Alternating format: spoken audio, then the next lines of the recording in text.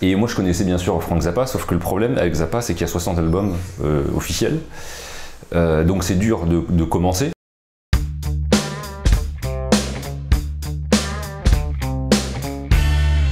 Salut, c'est Matgaz, je suis batteur. Si je dois garder un seul album, c'est Roxy and Elsewhere de Frank Zappa.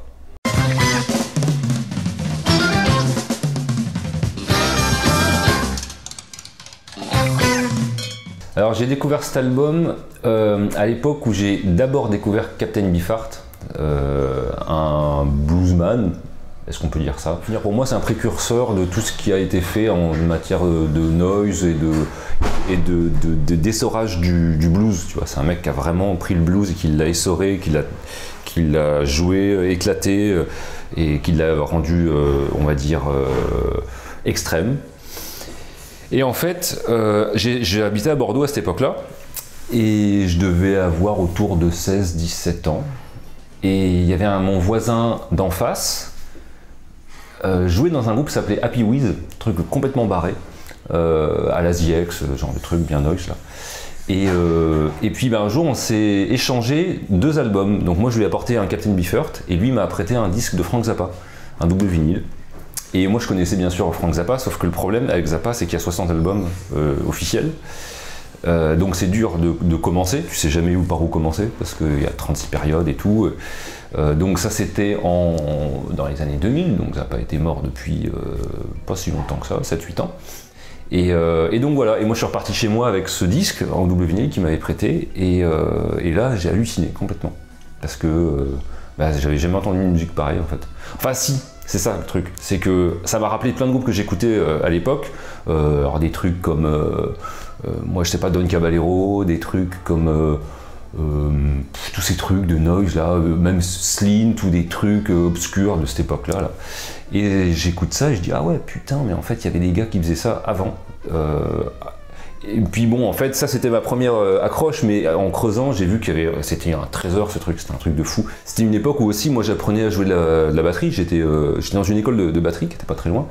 Et ça c'est quand même un disque où il y a, c'est une mine d'infos. Alors tu peux l'écouter vraiment comme de la musique, on va dire, tu vois, normale, mais tu peux aussi l'écouter d'une manière assez avec une oreille de musicien, tu vois, parce qu'il y a tellement de choses là-dedans, et c'est un format quand même, on va dire plus, c'est de la musique instrumentale la plupart du temps, enfin, tu vois, il y a des longs solos et tout, bon ça chante un peu, mais c'est pas ça qui est le plus important, et on n'est pas franchement dans un format chanson, là, dans ces disques-là, donc moi ça m'a ouvert plein de trucs en fait, et c'était une super introduction pour connaître la longue carrière de Frank Zappa. Et après voilà, j'ai énormément écouté ce disque, à tel point que je connaissais après les solos de vibraphone, de trombone, en plus il y a 2 batteurs qui jouent ensemble là-dessus. Enfin bref, c'était complètement fou quoi. Et j'entendais des breaks de batterie, je savais même pas qu'on avait le droit de faire ça. Donc voilà, vraiment une bonne découverte quoi.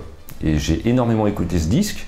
Et alors ce qui est drôle, c'est que après, avec ce mec qui me l'a prêté, on s'est perdu un petit peu de vue. Et j'ai gardé ce disque peut-être mais 10 ans avant de lui rendre.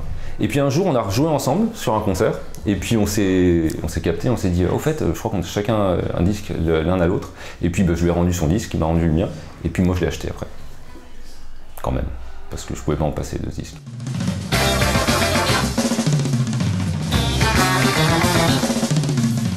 Alors pourquoi j'ai choisi cet album? Parce que, alors c'est dur, de toute façon l'album de ma vie il n'y en a pas, il y en a beaucoup, à différentes périodes. Quand tu m'as branché pour faire ça, j'ai pensé à celui-ci parce que je l'avais écouté il n'y a pas longtemps. Et aussi parce que je trouve que Frank Zappa est malgré qu'il soit mondialement connu et que c'est quand même une référence, mais je trouve qu'il est quand même très sous-estimé. Sa notoriété par rapport au génie de sa musique est vraiment faible. Et tu vois, dans les scènes aujourd'hui dans lesquelles moi j'évolue en tant que musicien, comme la scène voilà, psyché, stoner, truc, et j'entends jamais parler de lui. Alors qu'en fait, ce disque-là, si tu veux du psyché, mais là tu vas voir, t'en as quoi. C'est vraiment. Alors il n'y a pas beaucoup de délai et de reverb, mais la musique, le phrasé, les mecs comme ils jouent, c'est barjo quoi. Et Zappa, il est là quoi, le nom, il parle à peu près à tout le monde, mais je sais pas si.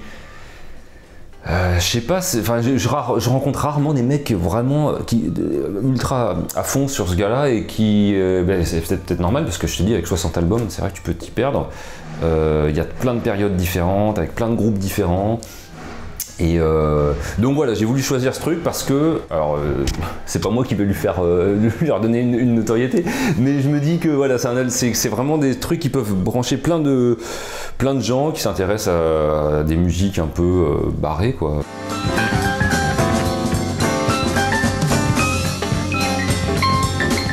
Et voilà, et c'est vrai que j'ai pensé, sinon moi, naturellement, je serais allé chercher peut-être un album de Just Lizard ou de Fugazi ou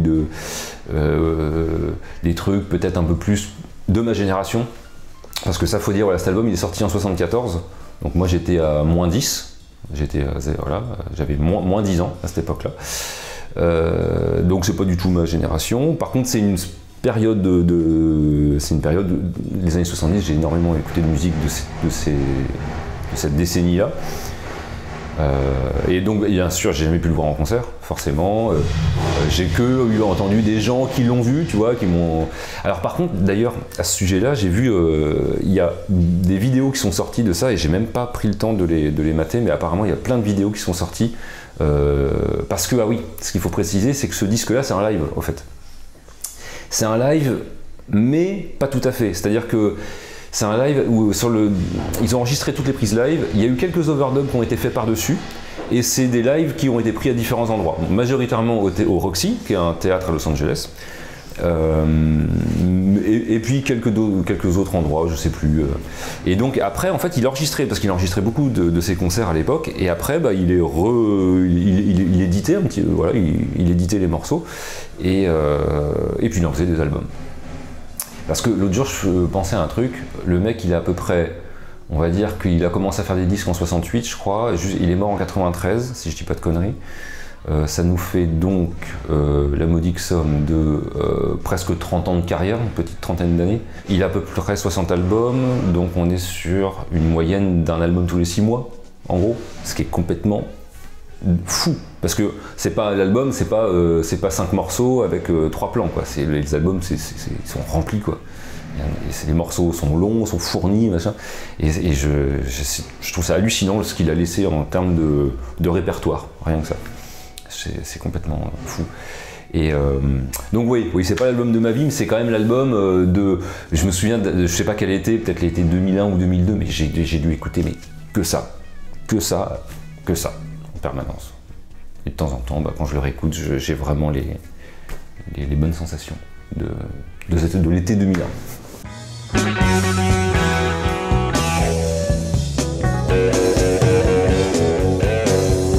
Oui, parce que c'est ça aussi qu'il faut voir, c'est que lui c'est un compositeur en fait au même titre qu'un compositeur classique, quoi. Lui, il approche vraiment son truc comme un... Pour lui, c'est un...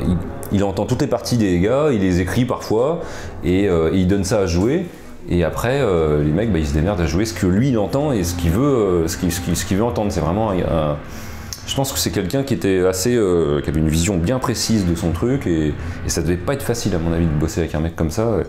Et par contre, c'était aussi il y a plein de musiciens qui sont passés chez lui et qui sont après sortis, enfin qui ont pris une autre direction après, et il y a clairement ils ont appris énormément de trucs au contact de ce mec-là, quoi.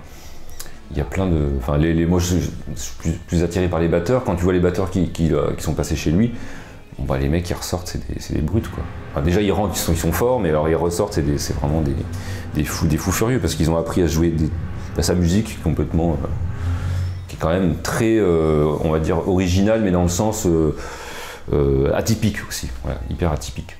Donc ouais, non, j'ai pas vraiment de morceau préféré, tellement cet album est, pour moi, un tout. C'est vraiment un tout. Donc il n'y a pas de single, il n'y a pas le tube de l'été, quoi.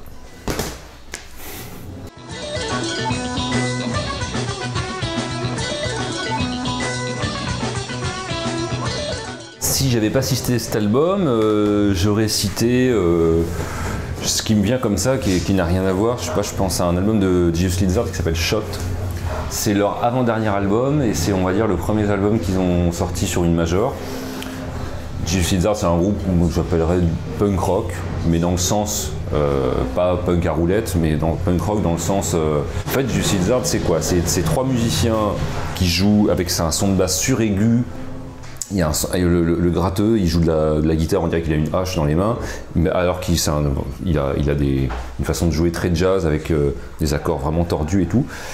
Et dessus, le chanteur, c'est une sorte de Iggy Pop coupé enfin, c'est un Iggy Pop moderne, quoi. Et c'est un groupe moi que j'ai découvert quand j'étais gamin et que j'ai vu sur scène quand j'avais 14 ans. Et ça m'a changé vraiment. On peut dire que ça a changé ma vie, ce concert-là. On y était avec quelques potes, on y était gamins, et ouais, quand on a vu ça, à Poitiers au Confort Moderne, ça nous a mis une grosse claque. Et donc j'aurais bien parlé aussi de ça, mais je sais pas, finalement j'ai choisi Frank Zappa. Bon, et puis l'un n'empêche pas l'autre, même si les deux groupes n'ont rien à voir. Ça aurait pu être encore 36 000 trucs, mais c'est comme ça.